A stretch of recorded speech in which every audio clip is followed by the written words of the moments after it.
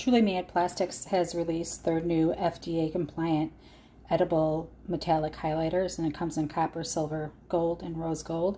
So I'm just going to do a quick tutorial of how I mix it for airbrushing and compare it to their old non-toxic metallic colors.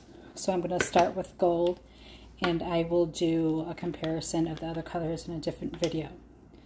So this is the FDA compliant gold highlighter, and this is the old non-toxic gold highlighter. So what I do is I usually just take a scoop of the powder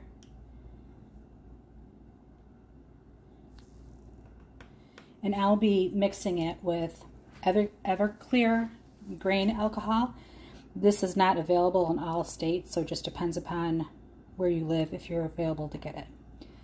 So I'm putting a lot of Everclear in here. If I was mixing this to paint with, I would not put that much liquid in, but since it's going in my airbrush, I put more than normal. So I'm just going to mix it up really good.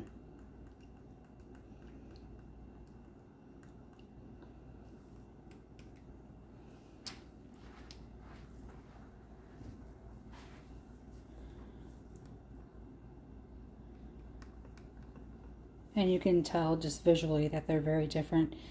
The FDA one is much more yellow.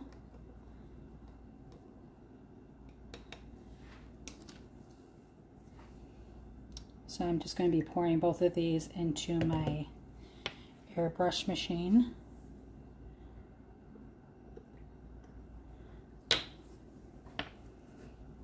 And we're going to start with the FDA approved.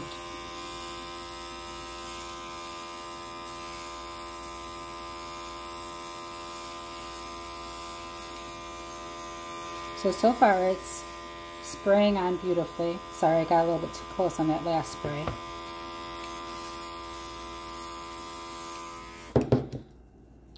But it definitely has a shine, and it goes on really nice with good coverage. And then this will be the non-toxic metallic.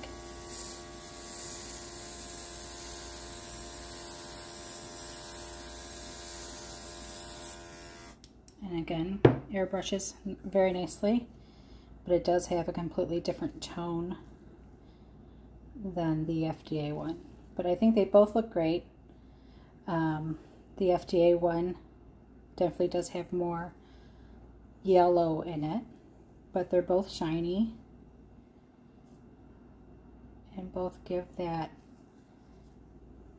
metallic look.